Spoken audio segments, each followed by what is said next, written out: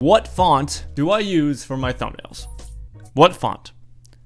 And hey everyone, so this is a video where I'm answering your questions and your concerns in the comment section. Some things you left for Q&A, some questions you just asked multiple times over, like what font do I use? That's the biggest one on the whole channel. Stick around, we'll get to that. But first, let's start off with some of the general, more basic questions from you guys. I have them on my phone here, so we're going to be doing this very impromptu, very chilled, relaxed today, hopefully.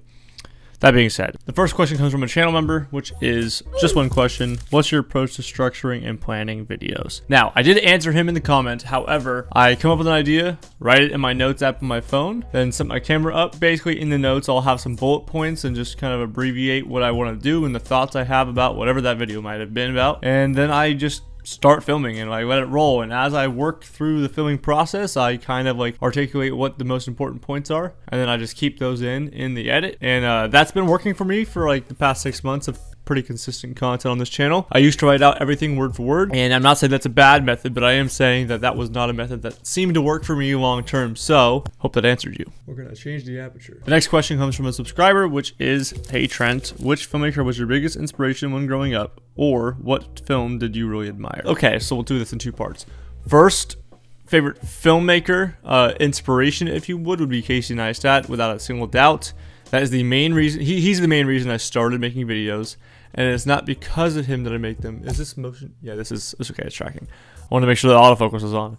It's not because of him that I make videos now, but at 14, when I started making videos, his daily vlogs were like peak, and that was a big part of my life where I didn't know what I wanted to do, and I didn't know who I was, and that was like something I found to be very interesting, and I tried it out, and I was like hooked from the beginning. Not to mention his videos and his storytelling technique is phenomenal. So there's that. And then which film inspires me, I don't really know. I'm not a huge like mainstream film guy. Like all the big movies that everyone out there probably watches or knows about, I probably haven't seen. I like a good story, but I try to spend more of my time making videos than watching things. But I probably should watch more to get more ideas, if I'm honest. Alright, so a third question from another one of you guys would be, do you have any tips for beginners? How can I improve and practice? Love your videos, they're so informative. Well, thank you for saying that, first off. And second of all, do I have any tips? Sure, I mean, the easiest, most obvious one, but the one I truly believe in, is just continue to make more videos. I mean, make more. And when you think you've made a lot, make more. Because one, this is like a never-ending field, right? Video is always going to evolve in the style and format that works now. It will not work in probably a year. And is it even working today? It might not. It might have worked yesterday and not today. So keep making more videos. On top of that, beginner tips. Plan and organize everything the best that you can, the way that works for you. For me, if I want to make a video with a story involved and I need footage, I already have had an organization structure in my folders to where I can find footage, you know, it doesn't matter how old, very easy because I've organized it. So plan ahead because you never know when you need something, and don't delete footage because you never know when you'll need it. Okay, I hope that helps. Trying to keep these brief. All right, so another question is, how do I do that effect where I have like the edges blurry, but my face isn't? And that's a chromatic aberration effect that I use for Motion Array. Again, if you guys want to get Motion Array, I am sponsored with them. There'll be a link in the description. You can check that out. But that's like a drag and drop effect that I just like literally drag and drop onto my timeline, onto the adjustment layer above my footage. And then I just use the retro lens preset, I think. And then I just change the radius to like just the edges, and I mask a little bit so it doesn't affect my face, but it gets the edges and kind of makes that like, you know, chromatic aberration effect. I made a video on how to do that if you don't want to do the Motion Array thing and you want to still kind of do it yourself. I'll link it up here. You can check it out. All right, so another question is, who am I and why did I randomly just start posting videos? Good question. Thank you for asking. That's like a weird question to answer because who am I? I mean, I'm Trent, right? Like, I know who I am. But like, who am I to you guys? I don't know. I'm a dude who has made videos on YouTube for like 8 years now. And in those 8 years, I've done a lot of different varieties of YouTube videos. And I never quite knew which ones I wanted to do. And then I started teaching people, you know, people would request to like see how something was done. And I'm like, oh, I know how to do that. I've been editing for 8 years.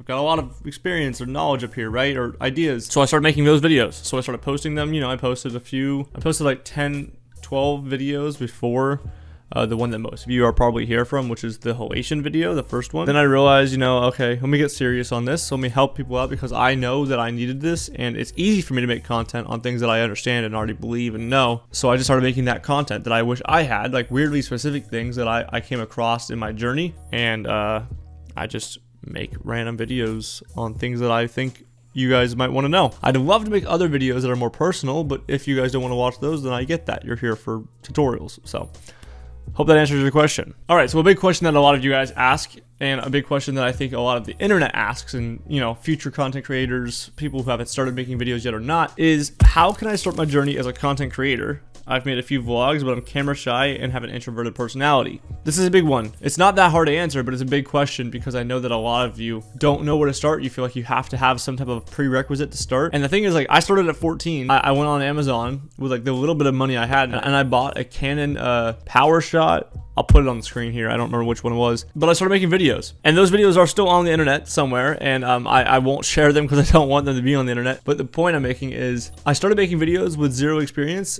but all I did was make videos. There's no like one way to be a content creator or no one way to like make it work. I just started making videos because I wanted to. I didn't do it because a content creator was a cool thing to be. However, in regards to the vlogging part of that question, don't be a vlogger off the bat. It just won't work. And if it does work, you are like a 1 in a billion, which is awesome for your sake, but you need to provide value. You need to provide value to the audience. And if your vlogs can do that, you might have a chance. But more often than not, most of our vlogs that people have made, I've made them, have zero value to an audience member who doesn't know you, who doesn't actually care about what you have to say. So build that audience, that core audience, and then when you want to make a vlog about something personal, they might actually care enough to watch because they know you. They watch your videos, they like your videos, you guys interact in the comments, like they might actually give you a chance. So don't start with vlogs, but just start making content. That's how you become a content creator. Just make shit.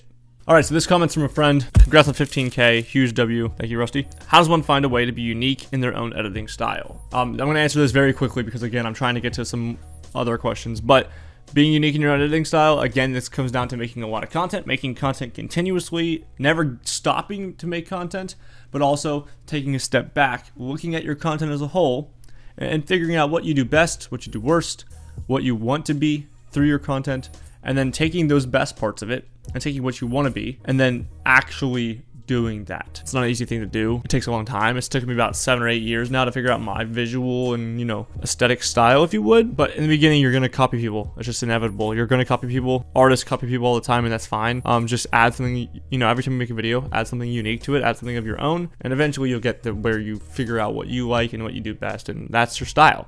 I don't think there's a direct answer, but thanks for the question. Okay, we're doing 2 more questions, and this is a very asked question across the internet, across my channel, across other channels. Do I think DaVinci Resolve is better or worse than Premiere Pro, or does it hold up to each other?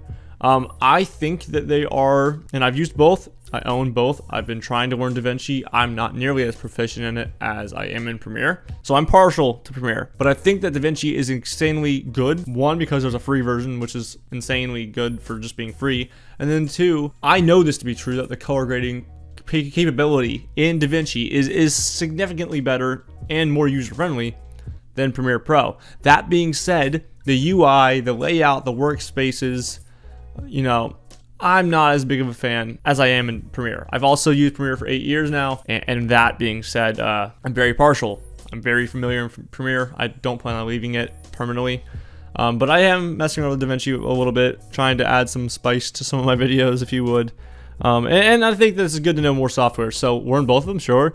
Do I think that one's better than the other? No, I think they both have their benefits. Premiere has a terrible crashing problem though. I will say that. It is the worst. It's annoying. I do not respect that. And the subscription model is terrible from Adobe. But outside of those, the actual software, just on an objective quality, it's a great software. They're both great softwares. And then, okay, I don't even need to look at my phone. The final question, I'll put all of them on the screen here, is what font do I use for my thumbnails? What font? And I've told you all this in comments. I made a short about it in descriptions. I've added links to things. Nonetheless, we're gonna answer this again because I know that you guys, just straight up love the font, want the font, want to use it.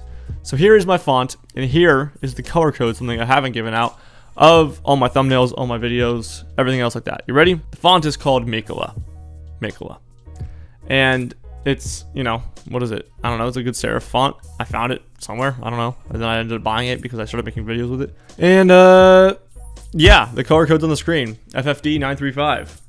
I know it like the back of my hand because I type it in every single day. That being said, that's the font. That's the color. Don't steal my style, dog. I don't care. Okay, it's a font. It doesn't really matter. You guys can do what you gotta do, right? I hope that these questions kind of gave you some more insight on some of the questions you had. We're almost at 17,000 subscribers, which is pretty wild because I've never had that many followers on anything. Lots of videos to come. I'm not gonna quit this thing anytime soon. I don't think I ever will. But that being said, I want to make more videos that are more real for me. I don't exactly know what those are gonna be yet, but if you guys have any ideas for videos that you'd like to see, please let me know. Leave a comment for more questions for the next one that we'll do one of these, you know, again. One video this week, by the way, because I've been out of town. When this is posted, I've been out of town for a week. I'll see you guys soon. Thanks for watching. Hope you guys enjoyed this. See you guys later.